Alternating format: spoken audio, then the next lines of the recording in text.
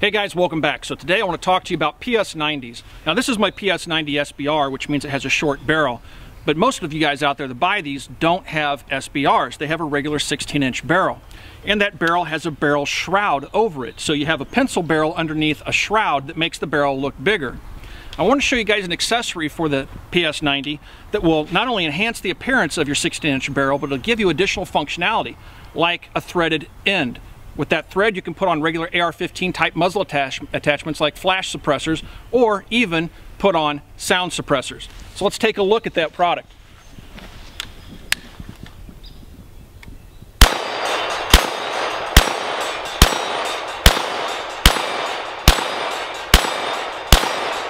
This is a standard PS90 with a standard 16-inch barrel.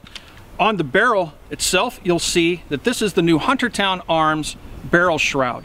Has an MSRP of $189. You'll notice here on the end of the barrel it's threaded. This is a standard 1/2 by 28 thread, which is a standard AR-15 style thread. So any AR-15 type attachment will fit on the end of the barrel. Also, with the spacer that comes with the sleeve, you can attach a sound suppressor, a 22 sound suppressor, or without using the spacer, you can put standard 5.56 cans on this rifle. Now, a lot of states like Michigan, for example, will allow you to have suppressors, but they won't allow you to have an SBR. So you can put this barrel shroud on your gun, and it should be installed by a gunsmith according to Huntertown Arms, but you can do it yourself if you have the necessary tools and skills. You put this barrel shroud on, and now you can put a suppressor on your non-SBR PS90. Also, if you don't want to do the whole process of going through and setting this rifle up as an SBR, it can be a pain and quite a bit challenging right now. At one time when I SBR'd my PS90, you could get CMMG barrels for the guns. Those barrels are no longer existent, and the price of those barrels has skyrocketed if you can find them. So the other option is to have your factory barrel cut down, have a special device made, a threaded attachment for the end of the barrel so you can put on flash suppressors and things like that, and it can get pretty expensive, at least $600 or more, to convert this to an SBR.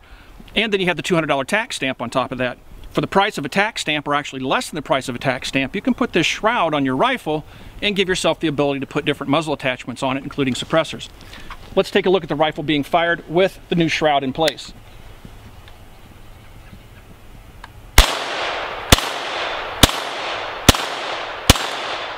Now, another nice feature of the barrel shroud is that it doesn't shorten the length of the barrel, obviously. So you maintain your higher muzzle velocity with standard ammunition. Let's take a look at this being fired with a suppressor really quick. To put a suppressor on the rifle, I'm clearing the rifle to make sure it's safe. You don't want to do this, obviously, with a round in the chamber. This is a Kestrel 5.56 can. You've seen it in past videos. I've used it before. And I can thread this suppressor right onto the barrel. And you don't have to worry about having this shroud aligned to the bore of the barrel. That's all taken care of at the factory. So once you place this shroud on the gun, you can screw a suppressor on and everything should work just fine. No baffle strikes. I'm going to go ahead and load the weapon up, take a couple shots with it, see how it sounds. I'm going to take my ears off for this.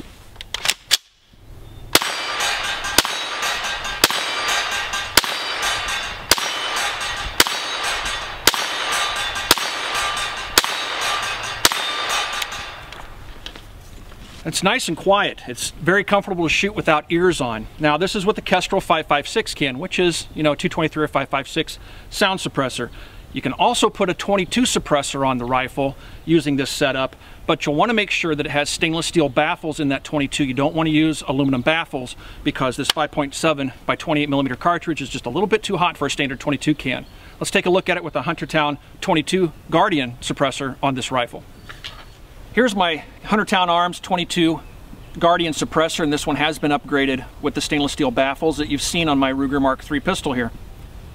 I'm going to go ahead and take this suppressor off, the Mark III, and then I'm going to put it on the PS90.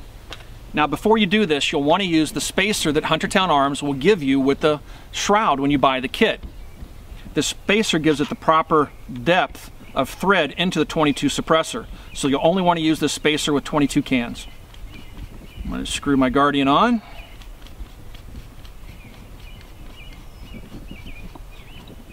Alright, now I'm going to grab my eyes really quick and then we'll fire this and show you what this sounds like.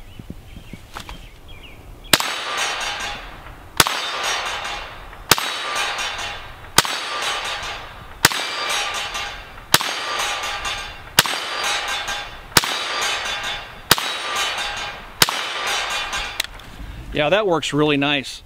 It's not quite as quiet as the 5.56 can, but it's still really quiet and it seems comfortable to shoot. So that's a pretty nice setup. Works really well. Installation of the Shroud will require you to remove a blind pin that's holding the Shroud to the factory barrel. A 1/4-inch fluted end mill should be used, or a 1/4-inch drill bit as an alternative. Huntertown Arms recommends using an end mill versus a drill bit because the drill bit can walk off the rounded contours of the barrel. If you opt to use a drill bit, use extreme caution to avoid damaging the factory Shroud. Make sure the pin is perpendicular to the mill table. Go slowly, checking the depth often to make sure you don't drill into the barrel itself. Once you see the pin, stop removing material.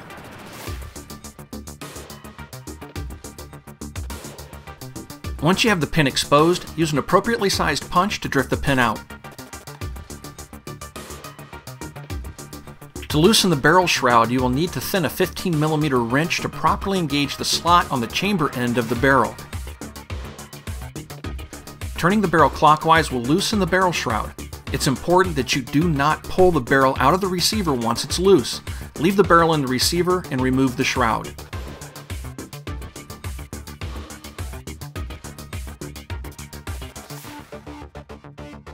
Remove the barrel shroud from the packaging and slip it over the end of the barrel. There is a flat side on the shroud that indexes with the rifle's receiver. This will keep the shroud from turning when you tighten the barrel back down. To tighten the barrel, use the thinned 15mm wrench to turn the barrel counterclockwise. Snug the barrel, but don't over-tighten it.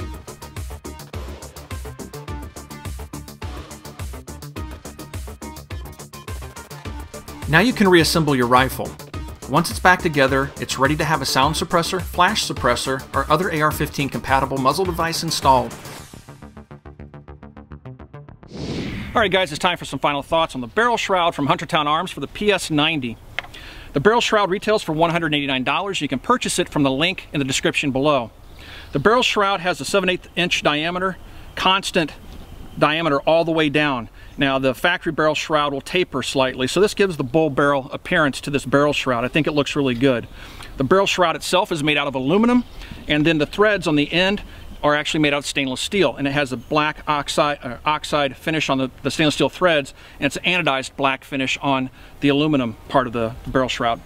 Overall, it's nice. It doesn't add any weight to the rifle by itself. Once you put a can on it, it does add some weight. I have the 22 suppressor on it right now. I had the Kestrel 5.56 can on the end of it originally, earlier in the video, and that is quite a bit heavier, makes it very muzzle heavy. But with this Guardian 22 suppressor on here, it really doesn't change the balance of the weapon too much from its original factory balance. And if you don't have a suppressor and you just want to be able to put a birdcage flash hider or something like that on here, you can do that with the standard 1/2 by 28 threads that are on the end of the shroud. If you guys have any questions about this barrel shroud, you can ask those questions on our Facebook page. You can always find us on Facebook at www.facebook.com/military arms. As always, everybody, thanks for watching. Thanks for the subscriptions. We'll talk to you guys soon.